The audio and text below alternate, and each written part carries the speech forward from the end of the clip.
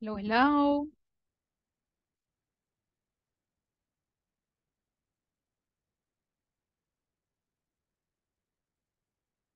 Hi, Wendy.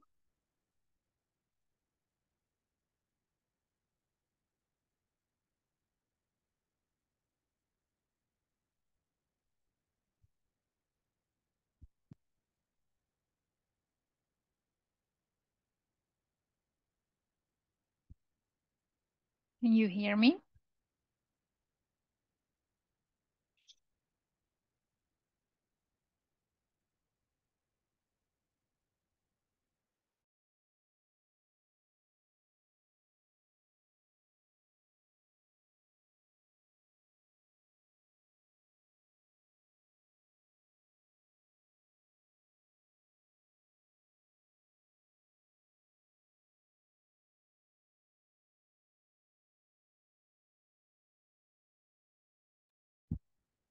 All right. Hello, class.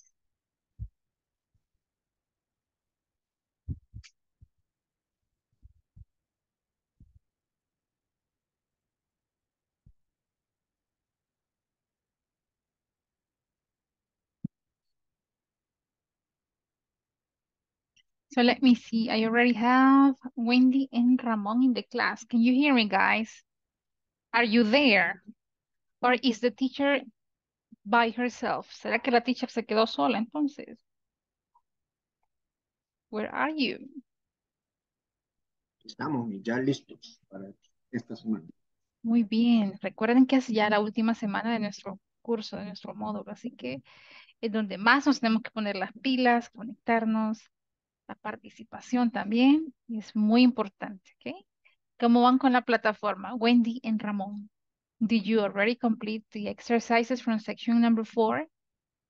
Esto le iba a preguntar, fíjese que yo la semana Yes. pasada no me pude unir varios días Sí, por lo exacto. mismo del trabajo, pero Okay. yo ya voy por la sección 5, no sé por dónde vamos. Well, in this week, we are going to start with section number 5. So that's all right. It's perfect if you have section number 5 over. Muy Ok. bien, Ramón. Sí. Sí, comprendo a veces lo del trabajo, pero sí, hagamos nuestro mayor esfuerzo, chicos, por estar pendientes, porque la idea es que interactuemos, que no solo completemos la plataforma, ¿verdad? Sino que ustedes también se lleven parte del aprendizaje de nuestras sesiones. Para eso son, para apoyarlos, para que podamos poner diferentes ejemplos y que puedan interactuar con los compañeros, ¿ok? Que no solo se basen en una grabación, solo en la plataforma, sino que se unan e interactúen. All right. So let's see, let's start. Ya con Ramón que tenemos ahí. Wendy no me responde, pero vámonos, Ramón. Vamos a empezar.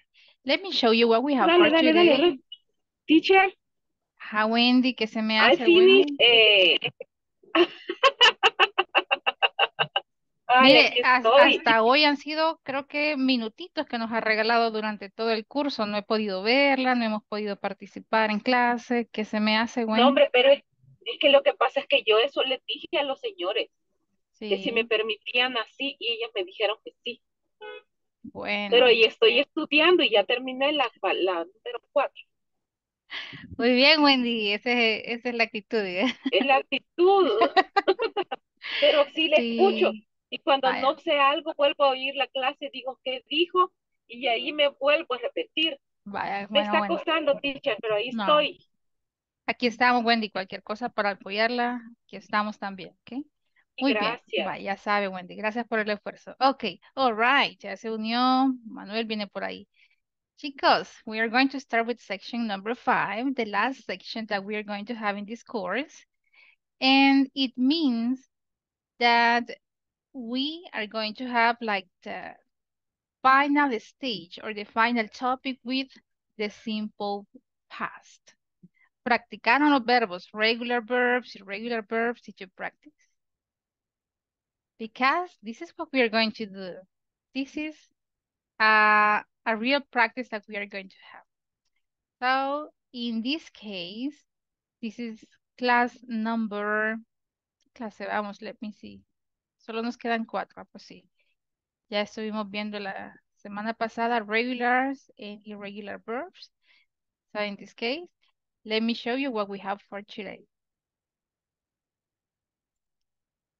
In today's class, as you may see, we are going to have section number 5. In section number 5, we are going to have some vocabulary and we are going to have, look, this topic, the simple past, but we are going to concentrate on a single verb. Un solo verbo nos va a hacer generar una clase completa. Imagínense qué bonito es el inglés. Vamos a enfocarnos en este verbo especial, es el verb to be. But in this case, we are not going to have the verb in the simple form, simple present form, but we are going to study this verb using the simple past. All right, let's start right now. If I ask you, class, comparemos, hagamos una comparison with the simple present. What is the form of the verb to be in the simple present? Si yo les digo, ¿cuál es el verbo to be en presente? ¿Cuál sería? Which is the present form? Let me pick another color. As you may remember, las formas o la forma en que se conjuga este verbo especial sería am, is, and are. Ok, esa es la forma presente. How about in the past? Si hablamos en el pasado, lo veíamos en la clase anterior. Muy bien. Thank you. The simple past of the verb to be, we are going to have was and were. That's it. Was and were. Okay, para que empecemos bien. Empecemos recordando la información. Was and were. ¿En qué categoría ubican ustedes entonces el verb to be? Is this a regular verb? Is this an irregular verb? What do you consider? ¿Qué es el verbo to be? Regular or irregular verb? Ha, Ramón, Manuel, what is that? It's a regular verb. ¿Cuáles son los verbos regulares? En el pasado, hablando en el pasado, talking about the simple past. Not change Ajá. and time. They don't change in spelling, and that we are just going to add. ¿Qué le agregamos? Ed. Ed at the end. Esos son los regular verbs. Entonces, ¿será el verbo to be un verbo regular o irregular? What do you think? Yes. Irregular. Irregular. Why is it irregular? ¿Será que cambia la forma de letrearlo? Yes, of course. Yes, and Spelling pronunciation. changes. The pronunciation as well. So the spelling is going to change. It's going to be different. We are not going to add ed at the end. Not really. We are going to write it in a different way. Was and where. So keep that in mind. En el presente o conjugándolo en pasado, el verbo to be es irregular. Desde que tengo 3 formas de escribir el verbo to be en presente, sé que es un verbo irregular. Cambia su escritura totalmente. The same in the simple past. This is going to be an irregular verb. All right. But before we start with the presentation, let me ask you some questions. Class, what did you do yesterday? Tell me about your activities from yesterday. What did you do? Let's practice the simple past. What did you do?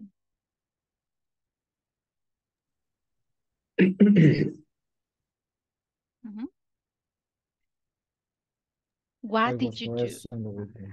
Once again, please. Let me listen again. I was resting the weekend. I was Rest. All right. I was sleeping weekend. You were sleeping. All right. You were sleeping during the weekend. What else? What else did you do? Did you visit your family? Did you go to the park? Probably. Did you cook during the weekend? What are the activities that you did?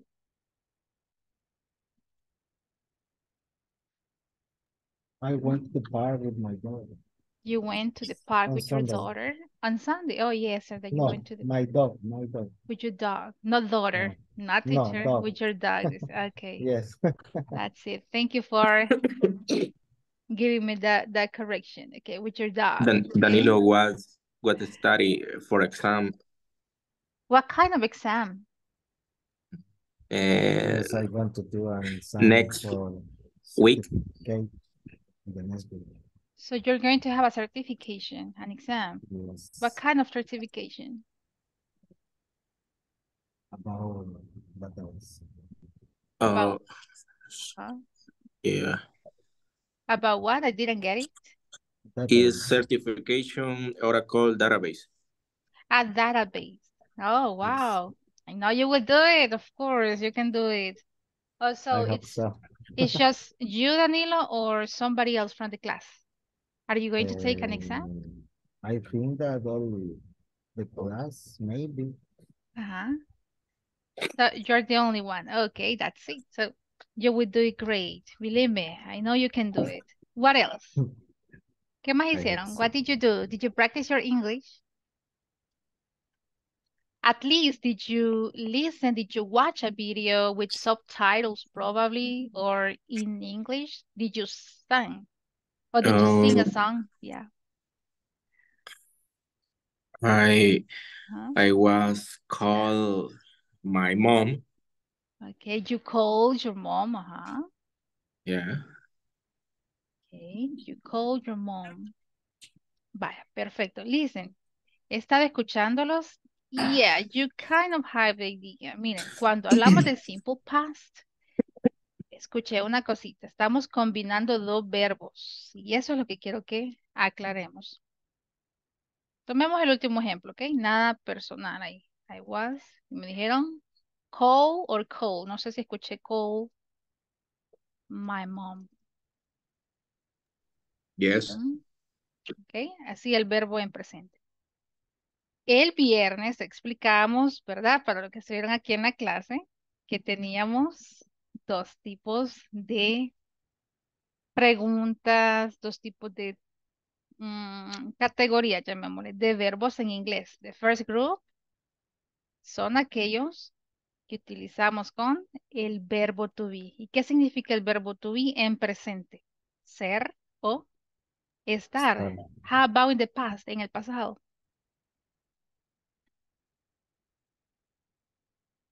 ¿Cómo traducen? ¿Cómo lo hacen en el pasado? Ujú. Estaba.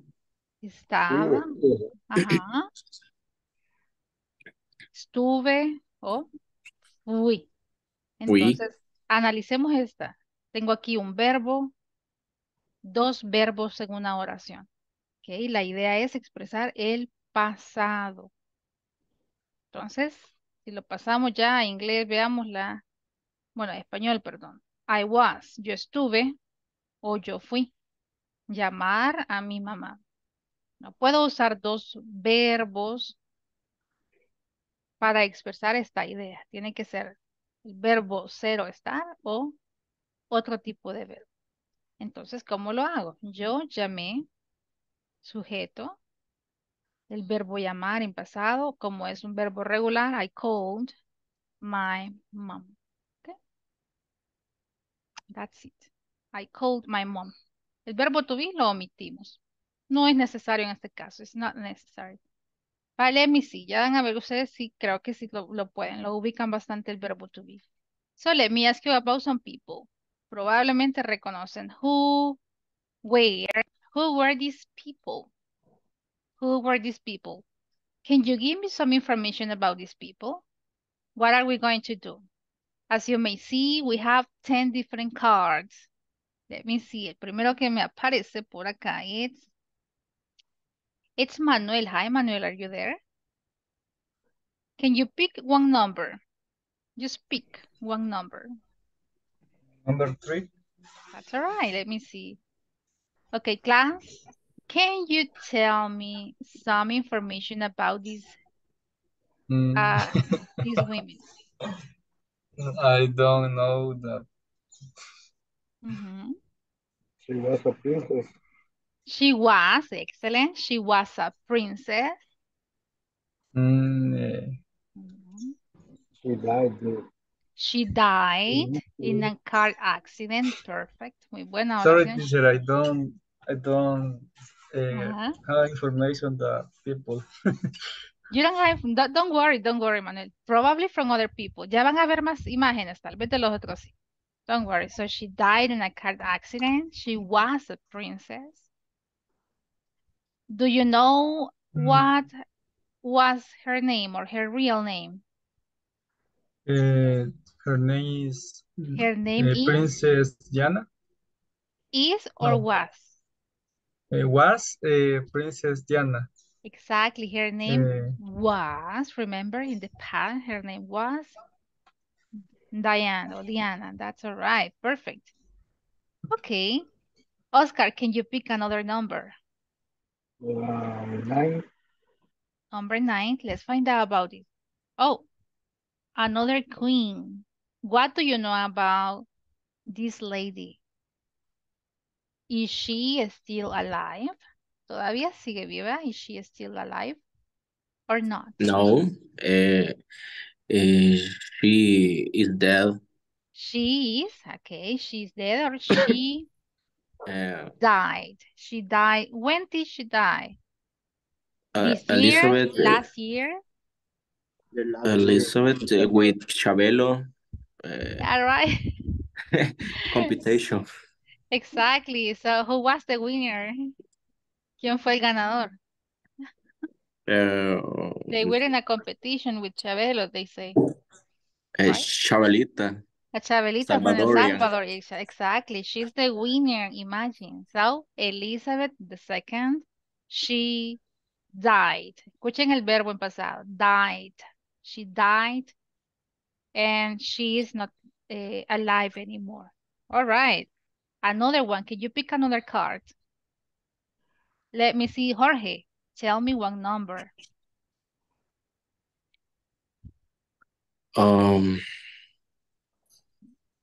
You can pick one of those numbers. 8. What do you know about this man? Elvis Presley. Well, yes, it's Elvis, not He Elvis. was. Elvis, yes. She has one daughter. He was, exactly, he was. He was artist. And sería. He was a singer. He was sing. Okay, okay. Dance. She was dance. Okay, he or she? Oh, perdón, he. All right, he was a dancer, all right. Sí. Do you know his nationality or the country where he was born? Texas, maybe. All right.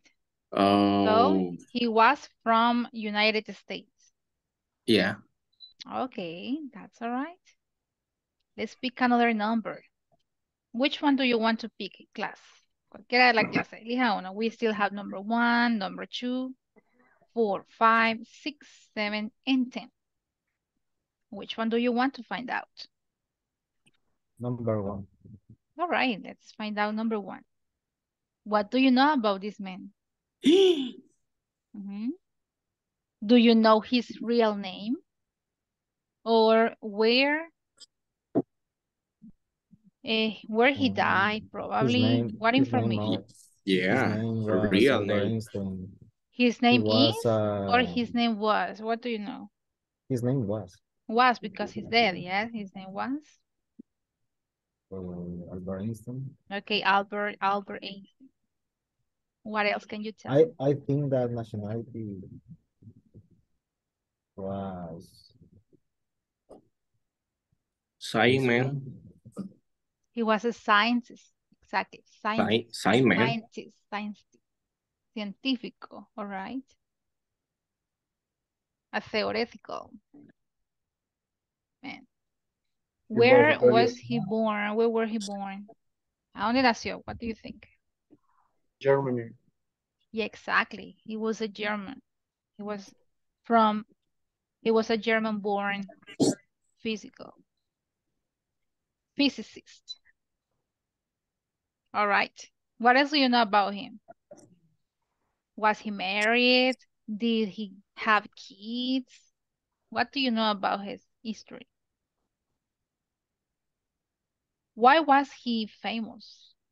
What do we consider he as a famous man? He was married with Elsa Einstein. All right. ¿Por qué lo conocemos? ¿Por qué teoría? Ni idea, teacher. Teoría de la relatividad. Exactly. Relativity. De la relatividad.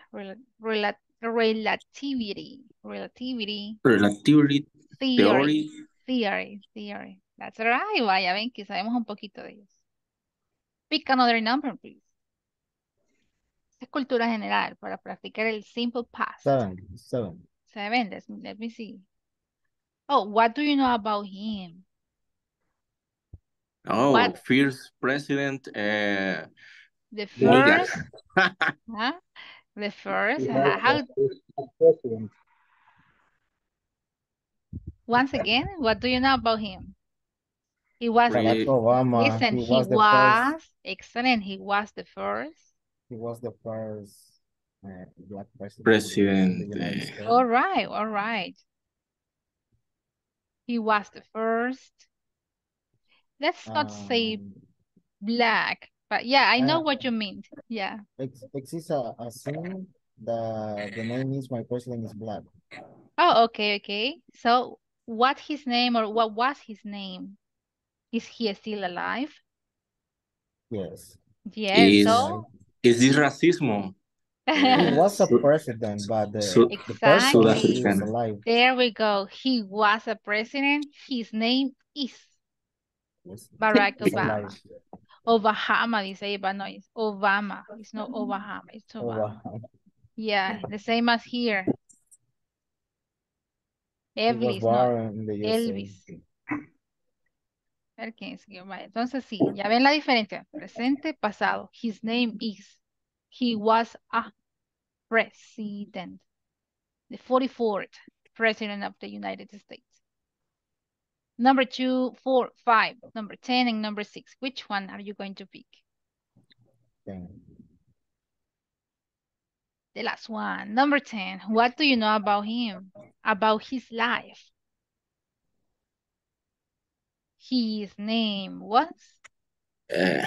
Michael Jackson. Michael Jackson. What do you know about his family? How many brothers or sisters? He was sing. He was thing, okay. He was. General Pop. He was a very, very, very personal dance. Exactly. He was famous because of the way he danced. He was not satisfied with his skin color. He wasn't satisfied with the skin color he had.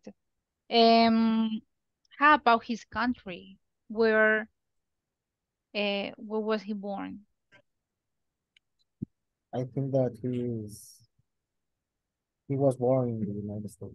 Yes, exactly. He was an American guy. He was American. There we go. Number 2, 4, 5, 6. 2. What do you know about this lady? Marilyn Monroe. Was she a singer, an actress? I think she was yeah, she was excellent. Popular person. Okay, a famous, we can say a famous and popular person. She was an actress. She was an actress. exactly. And was Because considered the no. most beautiful woman in the world. All right. Mm-hmm. So she was famous. Why? Because she was an American actress, right? Probably she was a model, I may say. A singer. I kind of remember that she was I like think, singer. Yeah. I don't know, but I know that she was an actress. Okay, all right. She So was beautiful woman. she was, exactly. She was a very beautiful woman. And she was famous because of the um I don't know if this was true, right? But the some relationships that she had with some presidents or famous people before she died, right? Do you know about her real name? Or is Marilyn Monroe? Was Marilyn Monroe her real name? Your real name is Norman Mortensen. Norma. It was Norma. Norma. It wasn't Marilyn. So let me pick one. I'm going to pick this one, number 5. Oh, what do you know about him? Robin Williams. Was he a singer, an actor, He a was actor, politician? All right, he was an a actor. very good comedian. Exactly. Probably most of his movies were based on comedy, right? So Robin Williams. Can you mention some of his most famous movies? Your history is sad. Why? Because he was the He was found. depression. Oh, exactly. He died because of depression. It wasn't because of disease, right? No fue en sí una disease. Do you know what is the meaning of disease? Enfermedad, disease. So Yeah, yeah. What is that? Depression So, is is it a disease? sick. No, sick. All right, that's it. So he died because of he committed. He He was a committed. depression. He was depressed. Right. Imagine he was a very He was happy man. depression. He He was was a depressed. depression, but he is a comedian. Imagine even he was like making people around him smile and have a great time. Well, people probably didn't know that he was going through a depression situation. That's really sad, right? Was he How died about or is alive?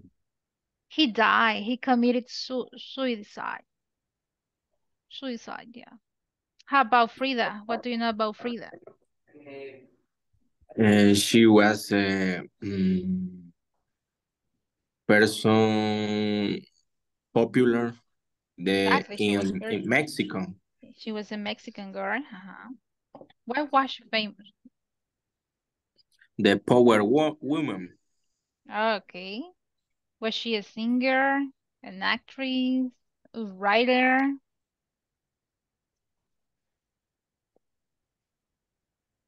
What information do you have about her?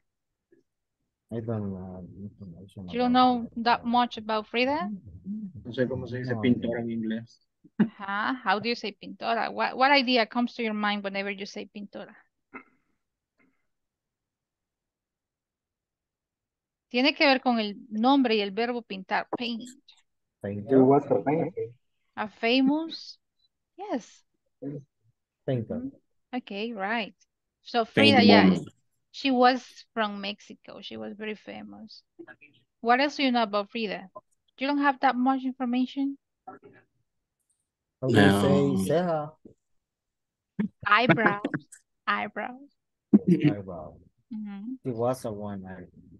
Yeah, because of her appearance, probably we can recognize her very easily. But yeah, she was a very famous Mexican painter or painter. Painter, you can pronounce it as well. So, yeah, She was famous because of she tried to portray herself in the paint that she was like creating. Se pintaba a sí misma muchas veces, like trying to tell some issues or situations she was facing or that she was going through. That's why she was a very recognized girl back in the days. The last one. Oh, here we have another president. What do you know about this guy? He was president United States. Exactly, he was a president of the United States. Um, mm, he um, What do you know about his death? he he was there He was for murdered. assassin. Ah, and how do we say that? Cuando alguien lo asesina, ¿cómo hacemos, cómo se llama esa situación? O esa, Kill him. he was Asa, murdered.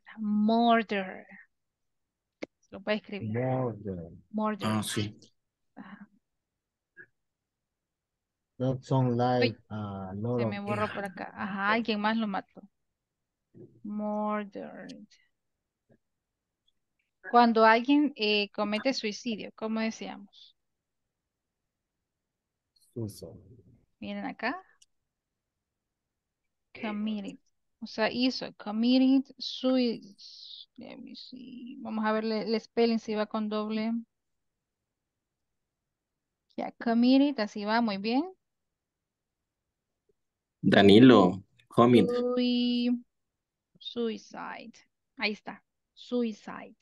He committed suicide. Este es en el caso de Robin Williams. O si no sabemos en sí la causa de la muerte, no. He passed. Podemos decir. Él murió. Away. Murió. O podemos decir he died, que es la más fácil de recordar. Uy, died. Ok, 4 formas de hablar sobre la vida de una persona. En la primera es Eh, she was murdered. Lo asesinaron. He or she was. En la segunda, he or she committed suicide. En la tercera, he or she passed away or he or she died. 4 formas, ahí también nota de cómo hablar de la muerte de alguien o de la vida de alguien. Ok, questions about this exercise. Cuando hablamos de alguien que ya falleció, siempre tenemos que contar toda su historia en pasado, su nombre, él nació, él vivió, su nombre era Pasa para gallina.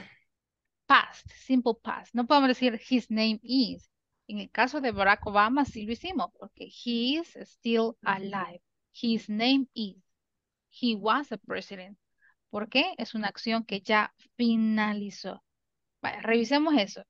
How do we express ideas using the simple past? In this case, with the verb to be. It's quite easy. As you may see, we were reviewing this information in the previous class, and we can conclude that we are just going to have 2 forms of the simple past of the verb to be, was and were. Take a look at the affirmative statements that we have here. ¿Qué sujeto voy a ocupar con was? La primera persona I I, y la tercera she, persona he, she, and it. Esos irían con was. El resto de los sujetos, que sería you, we, and they. Aquellos que van en plural. ¿Ok? So vamos a ocupar where. Así se conjugaría. In this case, take a look at here. What do we have? The information that we have in the first one.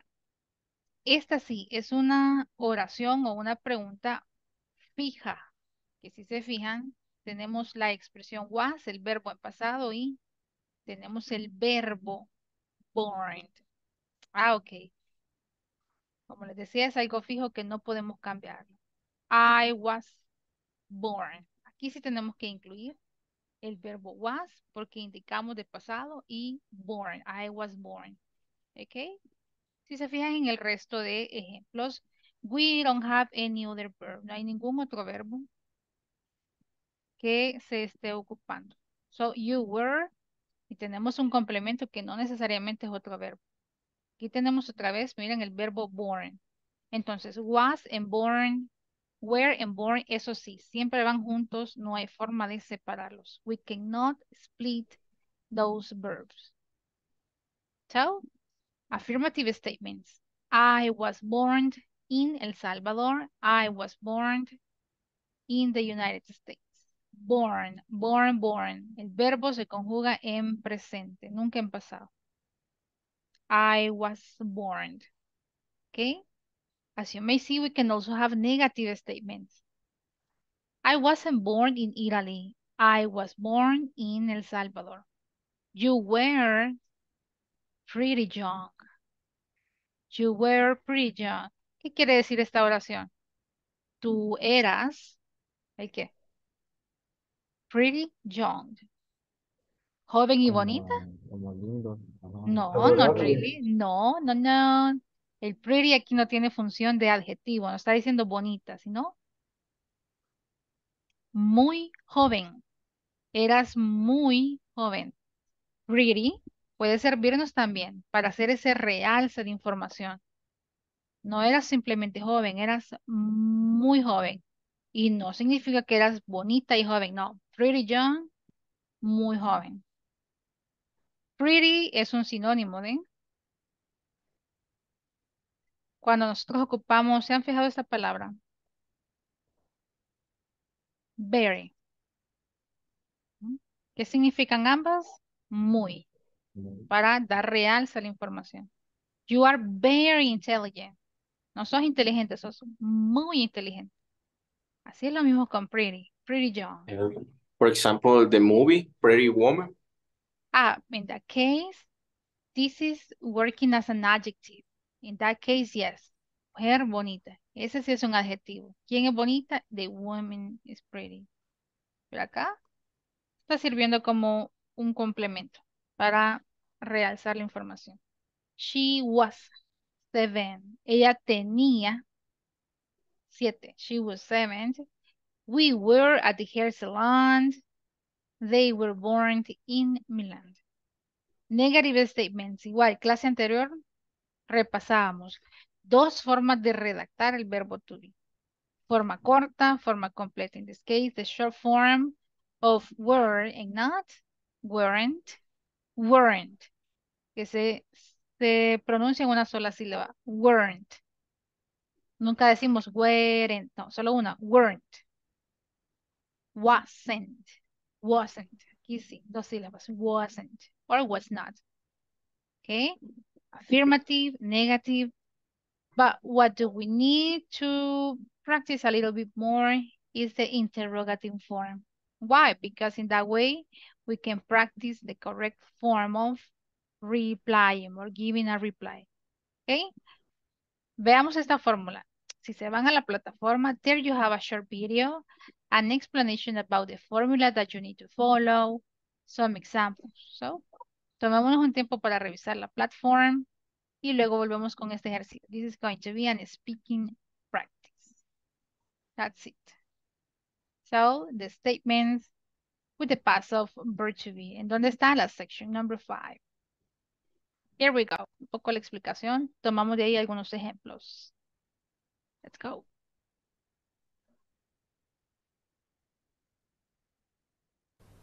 Hi everyone. In this class you'll learn to form positive and negative statements using the past of be. Additionally, we'll practice a conversation which illustrates how this topic is used in a real-life setting. Let's get started by listening to a conversation titled, I was born in Korea. Let's listen and practice. I was born in Korea. Where were you born, Melissa? I was born in Korea. Oh, so you weren't born in the U.S.? No, I came here in 1999. You were pretty young. Yes, I was only 17. Did you go to college right away? No, my English wasn't very good, so I took English classes for 2 years first. Well, your English is really good now. Thanks. Your English is pretty good too. Yeah, but I was born here. Okay, let me stop here. Take a look at the conversation once again. I was born in Korea. I was born in Korea. Oh, so you weren't born in the US? No, I came here in 1999. You were pretty young. Yes, I was only 17. Did you go to college right away? No, my English wasn't very good, so I took English classes for 2 years first. Well, your English is really good now. Thanks. Your English is pretty good too. Yeah, but I was born here. Okay, but I was born here. What is the conversation about? What is the title of the conversation? ¿Cómo se llama esa conversation? I was born in Korea. I was born in Korea. I was born. Who was born in Korea? Was Shock or Melissa? Who was born in Korea? Melissa. Melissa, and what is the question that Shock is asking? Were you Where were you born? Ok. ¿Cómo se pronuncia la primera y la segunda? Ambas se parecen, son muy similares. O las dos suenan where. where? Ujú. Tiene, Where, según ajá, recuerdo en las clases que hemos estado haciendo, es que ajá. cuando es W, tiene una alza hacia arriba, la pronunciación. Ok, Y, ok. ¿Qué más? y where tendría que ser más constante, no tan elevado el tono. Ok, so were, igual, la WH word tiene una tendencia a sonar un poquito como una J, imagínense, qué raro. Where, este sí es más where. Where were you born? Where were you born? Where were you born, Melissa? ¿En dónde naciste, Melissa? What is the reply that she's giving? I was born Korea. in Korea. Class, where were you born? Give me your information. Where were you born? Were you born in Korea? I wasn't born there. I wasn't born in Korea. Amazing reply. I wasn't born in Korea. I was born in El Salvador. We are Salvadorians. Oh, so you weren't born in the US. ¿Qué significa? Where are these guys at this moment? ¿A dónde se encuentran? Where are they? USA. Exactly. Listen, how do we know? So you weren't born in the US. She said your English is bad. Okay. Who is saying that her English is bad? ¿Quién dijo eso? Who said that? Yo, Oh, Jorge. pero He's an ¿será que immigrant. Shock le dijo tu inglés es malo? What did he say? No. Oh, okay. I think because Melissa is Mhm. is this Korea? Okay. But take a look at the expression. Yeah, I got your reply. I know what you mean. She is expressing I came here in 1990. That's I why think we that can, she tell me, yes. she was born. She wasn't born in the U.S. I think for this All right. answer, that maybe she's an immigrant. Okay. I think. That's it. There we go. So I was born in Korea. She wasn't born in the US. So back in the days, back in the time, in 1999, probably she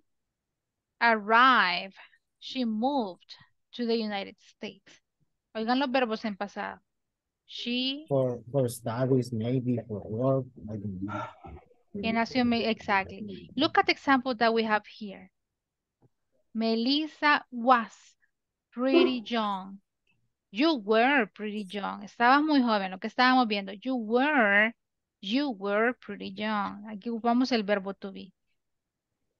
Yes, I was only 17. She was only 17 back in the day. Did you go to college right away? Otra pregunta. ¿Qué tipo de pregunta tenemos acá? Es una yes, no question. Did you go to challenge right away? Ujú. Did. ¿Por qué ocupo el auxiliar did? ¿Por qué no ocupo Yo creo que was no or sirve. where? No, no sirve. Ajá. Sí. ¿Y vos qué tenés? Miren, estoy ocupando el verbo go, por eso necesito otro auxiliar para hacer preguntas. Did you go? No puedo ocupar ni was ni where. Did you go to college right away? Do you know the meaning of right away? Yes, is synonym to immediate time. Immediately, exactly. In an immediate or in a short frame of time. En un periodo corto de tiempo. Did you go to college right away? No. Why not? She didn't go to college. Why she didn't attend to classes in an immediate time? ¿Por qué creen que Because no fue her al colegio? English, Because her English, yes. for her English wasn't very good. Exactly. It means that her English, when she arrived to the States, wasn't very good. So, instead of going to college, do you know what is the meaning of college? ¿Qué es college entonces? Universidad. Exactly. ¿Qué es la diferencia entre university and college? What's the difference? The name, I think. Not Es really. formal. Aprendamos algo nuevo. ¿Qué es el college? Ya aprendieron que es pretty young, Es right away. como el intermedio antes de llegar a la universidad. No. Vaya, let me give you an idea. You know, university, we Son go. Ajá, dígame la idea. Antes que yo la diga. Yes, tell me. Como una especialidad o maestría. Not really, no. Eso sería university. Ajá, Now, por eso college. la universidad, el college como el técnico o algo que voy a hacer. On technical. All right. So yes, the places are different. If you go to the university if you study in the university, it means that you're going to study for a longer period of time, and your certification at the end is going to be different from the ones who go to college. College is a technical place in which you go and study at least 2 years or mostly 3 years. Is, for example, in El Salvador, we have ITCA, that you can go and study technical careers. Technical. But you cannot go. In all university at this moment, all are technical career. Exactly. So that is college. College sería como acá le llamamos al ITCA, se me ocurre nada más. Son carreras técnicas, no son licenciaturas. But in the university, the university have a technical career. No only ITCA, for example. Exactly. Ajá. Por ejemplo, pero no todas las universidades igual, they have technical. O lo contrario, los college muchas veces no ofrecen carreras. I don't know, but I think that the old university have a technical career. Yeah, right. But They must. So probably, right? But that's quite different. You know, mostly in United States, they have this difference. Hay universidades o lugares muy marcados. Aquí en El Salvador, we have that advantage, esa ventaja that you can go to the same place and you can pick a technical career, or you can also have the chance to study at the beginning a technical career, and at the end make the complementary studies. So that's quite the difference. Did you go to college? No, no fue a la universidad. She didn't. Why not? Because her English wasn't very good. So, look, miren el verbo en pasado. I took English classes for 2 years first. Oh, ok, miren el cumplido que le está haciendo. The compliment. Your English is really good now. ¿Qué le dice Melissa?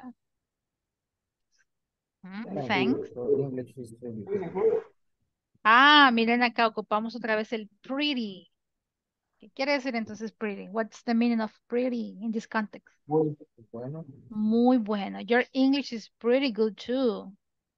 ¿Y qué le dice Chuck al final? Yeah, but I was born. I was born here. What does it mean? ¿Qué significa entonces? He is saying that he was born in the US. But he is most advantageous for That his first language or his mother tongue is English. Es como que nos digan a nosotros, tu español es muy bonito. your native language. Ajá. Tu español es muy bonito, pero yo nací en El Salvador. Ok, algo así es lo que le está queriendo decir. Yeah, but I was born here. So, questions about this conversation, probably in pronunciation, in vocabulary, the meaning of some new words. Preguntas de esta conversación. Between Chuck and Melissa. Preguntas. No questions. Not really. Ok, aquí van mis preguntas. Escuchen bien, who was born in Korea? Who was born in Korea? Melissa was born in Korea. Okay, or we can say Melissa was. Respuesta corta. Melissa was. Melissa was born in Korea. Who was born in the United States? Chuck was. All right, Chuck was. Was Melissa... No, let me change the question. Did Melissa study at college right away? Yes. No. Did she go to college right away in 1999? Not because her English wasn't very good. Because her English, excellent, wasn't that good. There we go. Her English wasn't that good. That's it. Okay, do you recognize? ¿Pueden reconocer algunos de los ejemplos acá? In this case, we only have I was born. You were pretty young. This is what we need to use. Okay, look. If you could notice, they were having the conversation at a hair salon. What does it mean? That Chuck, he is a hair stylist. So they were having the conversation at the hair salon. We were at the hair salon. Tal vez ellos pueden decir esto, Chuck and Melissa. We were at the hair salon. Okay. ¿Qué más podemos rescatar de acá? They were at the hair salon. In the conversation, they weren't at the cafe, or we weren't at the cafe. All right. So help me out. Para finalizar, leamos la conversación. ¿Quién me ayuda? Tenemos a Chuck and Melissa. So it means that I need to volunteer so I can listen to the correct pronunciation. Jorge, and who's the other one? Chuck. Okay, you're gonna pick Chuck, okay? So Danilo, it means that you're going to read Melissa's information. Okay. Go ahead, please. 3, 2, and 1. Where were you born, Melissa? I was born in Korea. Oh, so you weren't born in the USA? No, I came here in 1999. You were pretty young. Yes, I was only 17. Did you go to challenge right away? No, my English wasn't very good, so I took English classes for 2 years first. Well, your English is really are good now. Thanks, your English is pretty good too. Yeah, but I was born here. Yeah, but I was born here. Excellent. So, college. Let's repeat this one. College. College. College. College. College. That's the only correction. Dos más. Vamos. Oscar. Elija a alguien, Oscar. Who's going to participate with you? Great job, guys. Manuel. Okay, Oscar. Who do you want to be? Chuck or Melissa? Chuck. Okay, you're going to play Chuck. It means that Manuel is going to read Melissa's information. Si está por ahí, Manuel. Hi, Manuel. Oh. Where were you born, Melissa?